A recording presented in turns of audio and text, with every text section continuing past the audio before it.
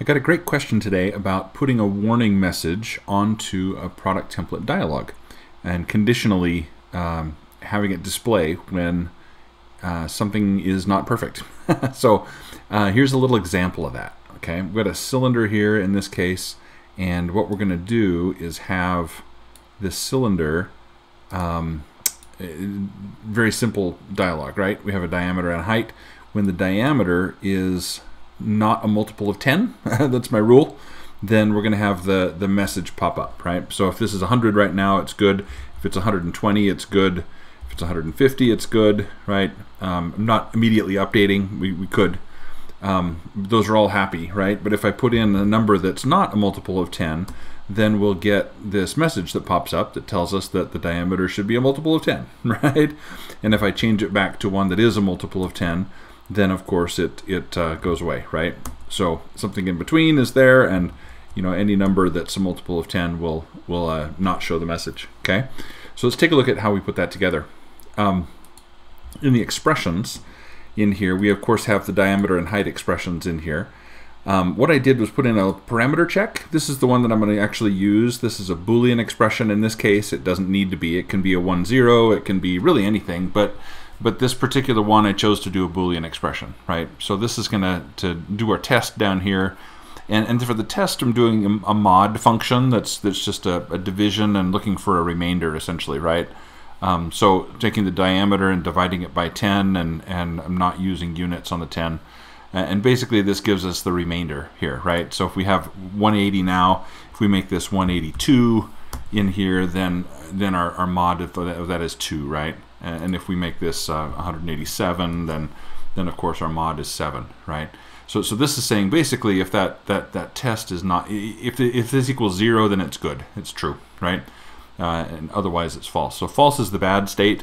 If this is false, then we want the message to show up. Okay, so that's how that's architected right there.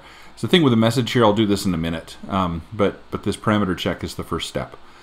So that parameter check in place, let's come in here, and it's in that failed state right now, right? These are visible.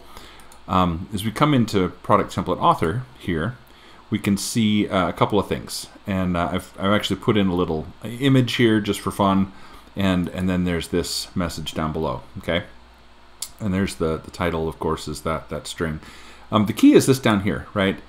In the dependencies down here, you'll see a visibility. And that visibility usually looks like this. You come in and that visibility says false. It's just there, right? The object is always there. If we want to enable a parametric visibility here, we can change this to true and choose a few ways to do that. Okay, we can do that with a suppressed feature. It can look at a feature, and if a feature is suppressed or not suppressed, then it will display or not display a control. So for instance, if there are parameters that drive a particular hole or drive a particular extrusion, and that hole or extrusion is suppressed, it may make sense to suppress the widget, the input widget maybe, right, that drives the numbers for that particular feature that's not currently in the model, right? So that's the logic with this one. Again, with a numeric expression or a string expression or a Boolean expression, we can choose here, for instance, with a Boolean, to have this be true, right? Display it if the result is either true or false. In our case, we want to display it when it's false, right? That's our error condition. If this were a numeric expression, we've got lots of options in here, right, for how we would do that. We could say that if we want it to be greater than some value, we can do that, right? And then the object here, we'll double click and we'll choose an expression, right, to be the one for the numerical expression, for instance, if we want to do it that way. Okay. But in our case, we've built that Boolean expression. We'll use that Boolean expression. Again, double click in here, choose that parameter check, and when that's false, we want the message to display. So we'll choose false in here. Okay, so that's our setup, and I've done that same thing with the image up above here, right? In the image up above here, similarly, we've got that visibility turned on. We're using the Boolean expression parameter check, the same one, and the same false. So these have the same conditions. These two on here, the image and the text, have the same condition associated with them. Okay. So as we do that, in fact, I could take that and make that a, where's my immediate update? Right there. make that an NX update just for fun, and that'll update immediately when the diameter changes. We can just see it happening. But again, when we're in that case where we're not a multiple of 10, then this will show up, right? So if we finish here, come out and do this again, we'll see that happen again, right? So if we're 110 here, that's a multiple of 10, and so it stays. 120 is good, right? 190 is great. If we do 191, then we get the message, right? So we're not fixing the value right now. We're not trying to adjust it. We could do that with a visual rule if we wanted to. Another thing that I thought about with this is displaying the current value in here just for fun. If we wanted to, we've got that up here, of course. But if we wanted to include that in the message, we could do that. We could do that again with a visual rule. And just for fun, I did that one. So, so let's go take a look at it. Actually, in the expressions, what I did was this. In here, I went in and said that, again, the diameter, just made a string expression here that says the diameter value should be a multiple of 10, and this is a new line here, carriage return. On the second line, it says the current value is, and then we're appending here a little format function that takes the diameter value, the current diameter value, which is 171 in this case, and formats that. I'm doing it really simply here, just it's a straight, basically integer kind of look, right? Zero decimal places afterwards.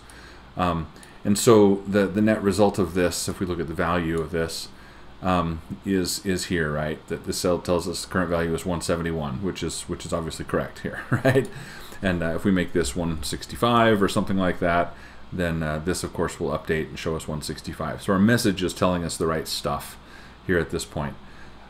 With that message, then, what we can do is inside PTS, we can come in here and we have a visual rule that I created that is called update the diameter message. And this one basically just fetches that message expression. To do that, I just grabbed that message expression and dragged it up here, and it created that node, right? And then you connect the dots here, and it'll put those together. There's an action down here to update a format a UI label, right? This guy. And so we can drop that in there and then connect that again, just the same way. I missed. Down on this guy, and the label name here, we'll choose the name that's inside there, of course, right? So we'll grab that, put those out of the way. So this rule now will go and update that message inside if we want to change that dynamically, right? Now I put that in two places. One, I noticed that I wanted it to update immediately when the dialog opened. And so on the main dialog here, I said when the dialog opens, run a visual rule and choose that particular one. Here again, this usually looks like this. And we say with dialog open, I say I want to run a visual rule, I'll choose that, and then in the action to execute here, again, I can right click there and choose an available visual rule, and that's the only one that's available, so it shows me that there. So that gets that there, and then the other place I want it is if I change the diameter, right? So in the diameter here, when the value changes, I want to run a visual rule, and here again, I'll choose that same one.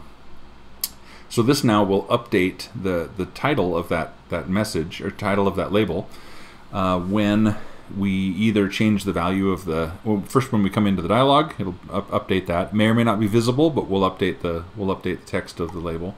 And then when we change the value of the diameter. And in both cases there, it'll again update the message, and then if we're showing it, we'll see the current value there. Okay, so let's finish that and take a look. As we come out here and again run this guy, we're at 165. When we go to 160, that of course is going to go away. If we go back to say 158 or some other number like that, let's see, it's not quite doing it, and I got to figure out why. I think I know. Let's check here really quick. Let's go back into PTS. This is a little tricky hooking this up now that I think about it.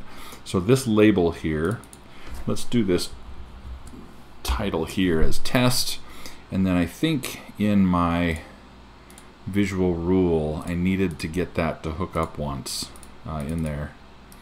And yeah, there we go. Okay, so we're going to get that hooked up correctly.